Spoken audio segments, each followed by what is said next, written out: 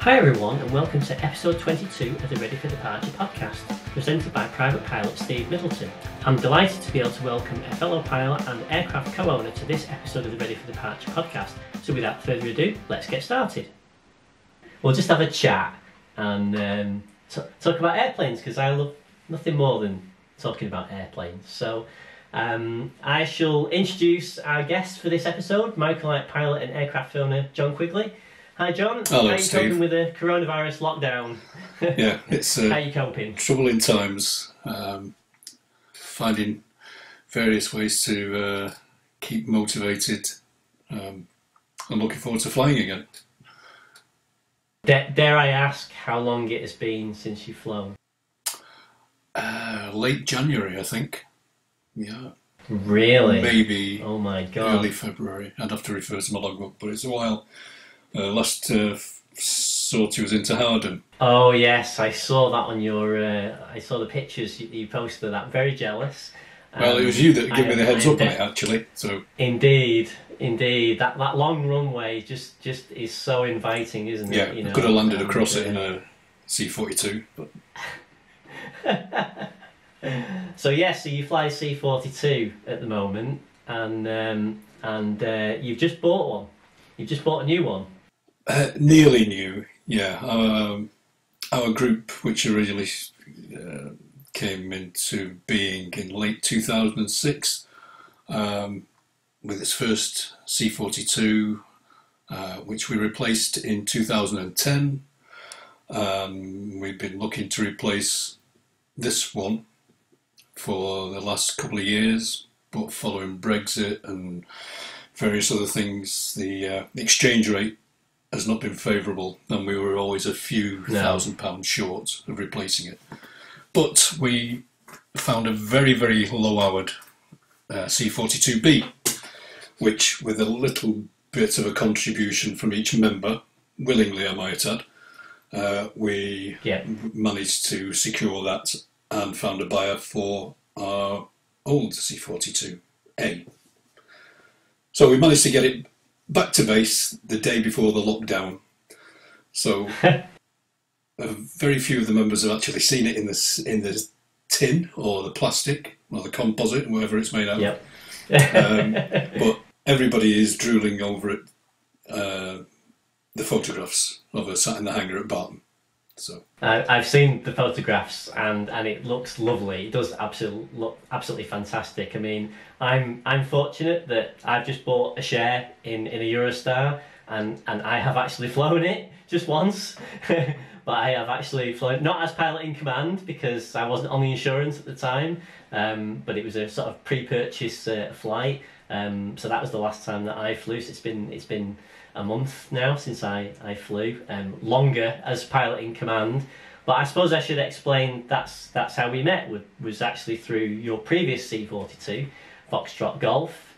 I was a member of the Foxtrot Golf group for almost a year and had some fantastic adventures in that aeroplane. Got to some places that I'd never been before, and they were just terrific trips. So tell me about some of the trips that you've had in Foxtrot Golf. Where have you been? What are your highlights of flying in a group aircraft? my highlights in both Foxtrot Golf and Golf Zulu, our previous Ikarus, my main memory is going to Ireland a couple of times. Oh really?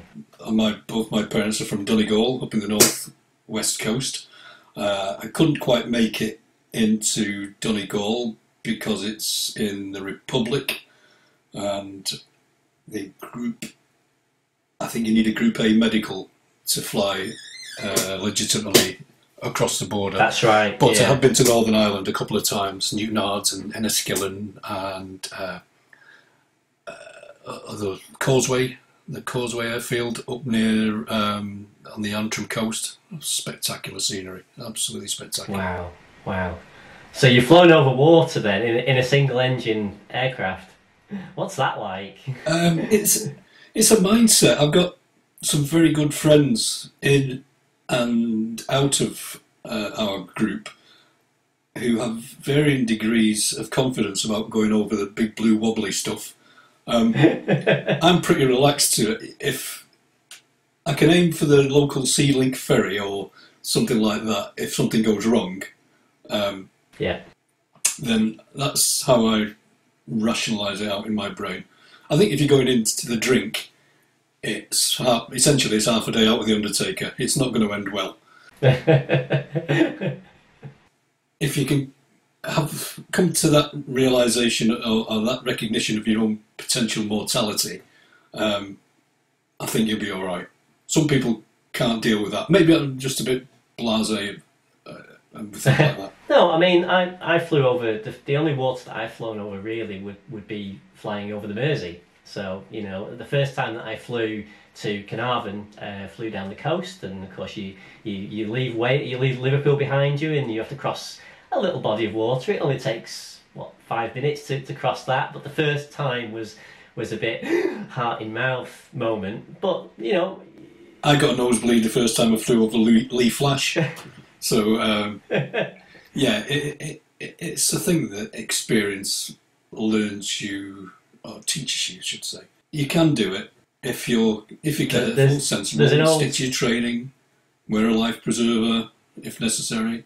The good thing now with nav aids such as Sky Demon, which I'm a big fan of, it gives you a nice blue circle, a land clear circle.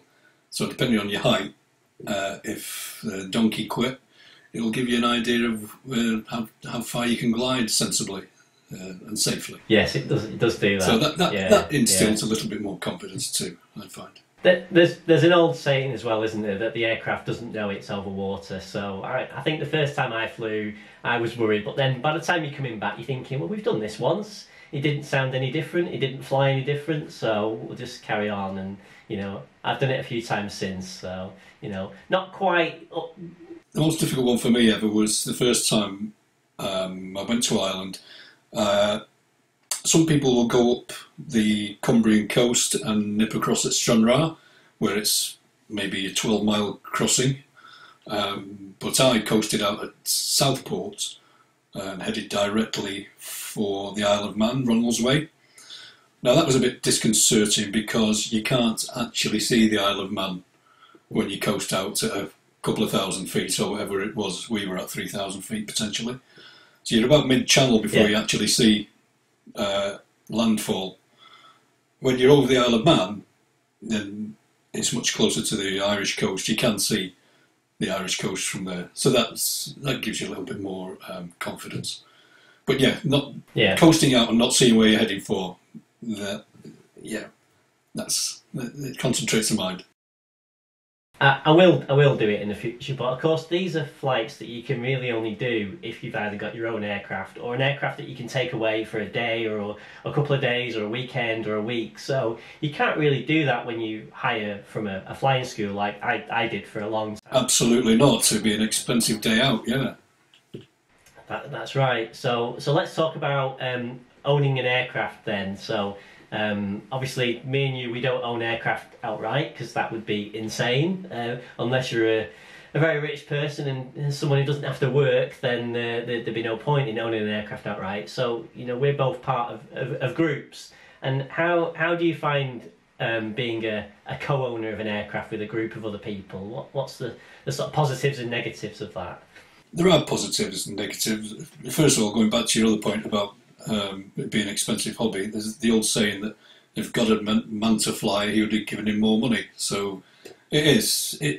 You can't dispute that it's an expensive hobby by its nature. Same as people who are interested in marine stuff. That's it's also a money pit. But it's a double-edged sword being a syndicate or being a grouped aircraft. The benefits are that you share the responsibility, primarily the cost, with other people. On the downside, you're sharing an aircraft with a load of other people. And you have to be respectful of that. You all have to recognise that it's a cooperative. You are all on the same side, and you try and accommodate one another. I couldn't frankly do it any other way because of the nature of my finances. This is just about affordable to me at the moment. Yeah, yeah, same for me as well. Yeah, it's the only way I could fly to do. I'm flying microlights. I couldn't afford to fly Group A. I started out learning to fly Group A, but I could only afford a lesson once every 6 weeks, and you're never going to learn flying that infrequently. And I think the other thing as well is that you when you join a group, if like I did with your group, with the Foxtrot Golf group, and actually with Delta X-Ray group, it's an existing group that's already been established. So actually somebody else has done all the hard work. I did actually have a go at establishing a group and buying an aircraft, and I think I had 3 attempts at that and failed on all 3 attempts. So I don't know. Did you join your group, or was it already in existence, or did you create the group? No, the group was created by the main CFI, Chris Coppell, was I think the first, possibly second, microlight syndicate at Barton. Chris actually purchased the aircraft and invited 15 of his selected ex-students and current students to become part of this syndicate that he set up. He remained a figurehead whilst he held the last share, while the rest of the group was set up and instigated. I volunteered to be the group secretary, and 2 other guys volunteered to A, be treasurer, and B, to be trustee of the assets. Now I've been the secretary ever since for that group, and now this is the 3rd aircraft in the lifespan of this particular group, and it's been a learning curve. I had to go and ask Chris Coppell all the time, how should I do this, how should I do that, and now even after 2006, 13 years, I've gone to him with queries about how I should do this or how this paperwork. And it's a bit of a minefield, isn't it? You know, I mean, I consider myself fortunate that I've joined 2 well-established groups where most of the kinks have already been worked out. You know, the group is functioning very well, and of course, I hadn't met most of the people in the group, both groups, before I actually joined the group and started. You know. So it is a bit of an unknown, but I've learnt so much about aircraft ownership, the pitfalls as well as the positives. You know, you know, if you bash it, as I will hold my hands up and say, you know, unfortunately that has happened, then I am responsible for that, and there's a cost incurred. Whereas of course, if there's a problem with a flying school aircraft, generally the flying school is going to have to take care of that. And if the aircraft doesn't work, if it goes tech, if there's a problem with it, the flying school usually has 2 or 3 others that they can roll out and give you one of those instead. Whereas, you know, I only own part of 1 aircraft, and if that aircraft goes tech, then you're grounded. That's right. I only own 6.66% of mine, but it depends on the other 92 and a bit percent to be working in perfect harmony as well as the 6% I own too. They're all integral, you know. I probably own half a spat and a bit of one of the ailerons. I must admit that when I moved from Foxtrot Golf Group to Delta X-Ray, and now I've taken a bigger share, so like you, I had a 6% share of a C42, and now I have a 20% share of the Eurostar. I'm feeling a bit more responsible now, whereas before I did feel responsible, but you know, now I'm feeling like, you know, there's going to be some real pain if there's a problem here. If, you know, I'm going to feel some financial pain here if there's a problem. But I'm lucky. It's a good group. It's well established, and I'm looking forward to taking Delta X-Ray on just as many adventures, if not more, than I did in Foxtrot Golf, because, you know, I had some fantastic trips in that. So that was great. So I suppose my question for both of us is, what are our ambitions? What have you done so far, or what haven't you done so far owning an aircraft that you would like to do? Where would you like to go? What would you like to do that you haven't done already? I've been planning for the last 10 years to go and do the Scottish Islands. on 3 occasions, we had it all mapped out: accommodation, fuel stops, PPR, and the weather intervened. It was always over the August bank holiday, because then and now, and ever since I was 15, I work 6 days a week. So the only day I have to do any flying is a Sunday, generally, and that's when most of the rest of the group want to fly to. So to do anything which would involve being away for 3 or 4 days, like that trip would, it took quite a bit of planning. But each time I managed to plan it, and we were doing it in convoy with another couple of aircraft as well. You know, I like going on flyouts with other like-minded people. You can share the experience, can't you? But the weather's intervened on every occasion. So, but my next one is which was supposed to happen next month, but it ain't going to happen, was to do the Normandy battlefields and fly down the coast there and visit as many of the sites that were relevant during that period. There's Omaha Beach. There's an airstrip at Omaha Beach I would like to get into. It's only small, but it's doable for a microlight. But yeah, that's my next thing. So by any chance, it's going to be next year now, not this year. Yeah. I think for me, overseas trips are definitely on the bucket list, but I think I need to get a bit more experience before I want to do that. But like you, I've got relatives in the Scottish Highlands. It would be great to fly up there. Maybe take the father-in-law flying over. You know, he's an artist and he paints all the Scottish Highlands. It would be nice to take him over some of those mountains that he's painted, and he's a keen photographer as well, so I know he would enjoy that. But there's just so many airfields around the UK that I've not been to that I want to get to. So there's just, for me, there's years of just flying into, you know. 86 I've got my logbook now, so yeah. Only another 2,900 to go then, or something like that, isn't it? Should keep us occupied for a while. You can't build them quick enough. So that. I think there's so many museums that I want to go to, that, you know, ex-RAF bases have museums that I've not been to. So I managed one this year, which was Elvington, the Yorkshire Air Museum. Yeah, absolutely brilliant. So I love that trip. In fact, I went with a fellow microlight pilot in that.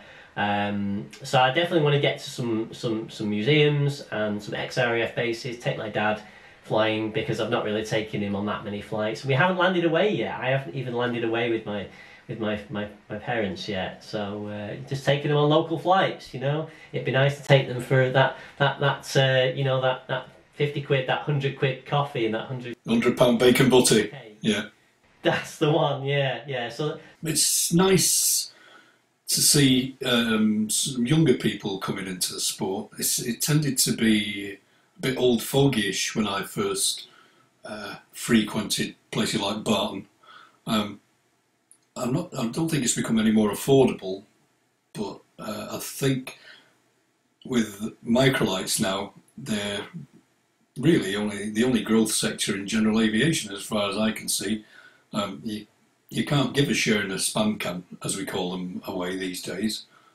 Just the annuals on them, because like the complete annual bill for a microlights. And they're so, like you say, they are such gold places machines now. They've been round the world in them. Even somebody based at Barton in a CT has been to Canada in his John Hilton, and he tried to. That's incredible. Middle East as well, I think. So yeah, they're really gold places machines, and it's good to see some, as I say, some younger people getting into the sport, and a few more women as well. There's never been enough women who've, I don't know if necessarily felt made welcome, or they've felt it's available to them. I think they're certainly in the minority, aren't they? I mean, when I was training, you know, there was sort of 10 or 12 of us that sort of started at the same time. I remember doing my RT course, and I think there was about 10 of us on the RT course, and only 2 of them were women, and the rest were all males like us, you know. So they are there, but they are few and far between. I think as well, I think the fact as well that there isn't the stepping stone that you could take a microlight license and then upgrade it to a PPL. because that doesn't exist at the moment, I think it's turning away a lot of the young that think that they might go commercial in the future. They're not going to start with microlights, whereas in the past you could start with a microlight and then generally progress through. I would like to see that return. I would like to see a way for the CAA to find a way for them to return that path, so that, you know, it is expensive. You can start. I do enjoy taking people for their first flight, you know, seeing their reaction when someone flies for the first time. So I will actively encourage if someone wants to come flying with me, you know, just to see their face. I did that with my son. So took him flying about 10 years ago, and it was the first time in many years I can remember impressing him, you know, because it's very hard when you're a parent, when they get to, well, he was in his 20s then, but it's very difficult to make them think, hang about, the old man's not as clapped out as I thought he was.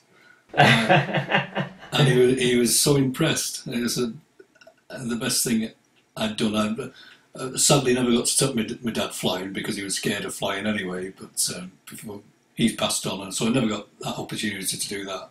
But made up for it a little bit with my son. I think there's been a few people that I would like to take flying, but they've said they're afraid of flying, so that's not happened. But I'm fortunate, both my mum and dad and my sister have flown with me and said they would come again, so I consider that to be a success, you know, and are willing to come away with me a bit further and land somewhere for lunch maybe, so that's my plan. It's just other pilots and instructors who don't want to get in with me these days. So. Well, that's another thing, isn't it? After this lockdown is all over, there's going to be hundreds, if not thousands, of pilots that are all going to be clamouring for an instructor to do a check flight. Instructors too. Yeah, that's right. Yeah, instructors won't have flown for a while, so they will have lost a bit of currency. So it's going to be interesting to see how that figures itself out. There seems to have been a bit of a dispensation made for a grace period of, was it 3 months or something? I read for ratings that are due to expire. Yeah. So I can't see us flying before September personally. It might be a bit of a pessimistic outlook, but I don't think GA will be flying. I think if it's that long, I'm fortunate my group doesn't have any rules about as long as you're legally current, you can fly. I mean, I'll be outside my 90-day rule, so I won't be allowed to take a passenger. So in theory, I'll need to fly on my own. But I think if I'm not flying from March until September, I don't think I'd feel comfortable going that amount of time. The most sensible people would have that same view as well, you know. So it's going to be a queue up to probably somewhere around Glasgow, outside the main air office. Well, that was quite an abrupt ending to the podcast. It was because, unfortunately, the camcorder cut out at the end there, so we didn't get to say goodbye to John. But I want to thank you for joining us on another episode of the Ready for Departure podcast, and hopefully we'll see you next time. Thanks very much for watching and for listening. Cheers. Thanks for listening to the Ready for Departure podcast. Music was by Josh Woodward and Chris Zabriskie. You can find out more and get in touch at readyfordeparture.uk.